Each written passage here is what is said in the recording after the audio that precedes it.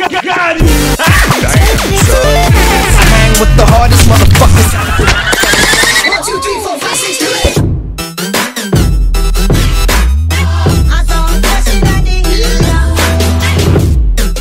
Hey guys, Sneaky here, and today I'm giving you guys a little sneaky peek of the upcoming Titan V3 animated pack. I know it's been a long time, but I've been working on it for a few months now, and honestly I was really slack and demotivated for a while, but I might as well update you guys on how it's going. I just finished animating the swords today, and I started on the axes.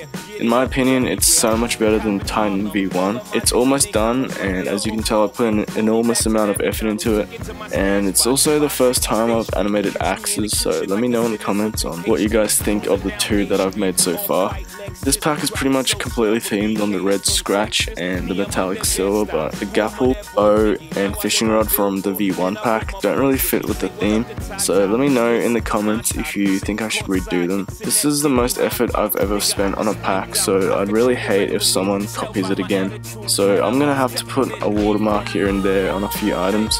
I hate to do it, but even YouTubers with 300,000 subs will steal copyright from my packs these days, so I just want to make it clear. And as you can tell, the inventories are all brand new. They are way better than the original Titan, which is still pretty good, but as you can see, I also used a phoenix as a theme in the inventory sets, and since I'm a bit lazy, I might only do 5 most used inventories.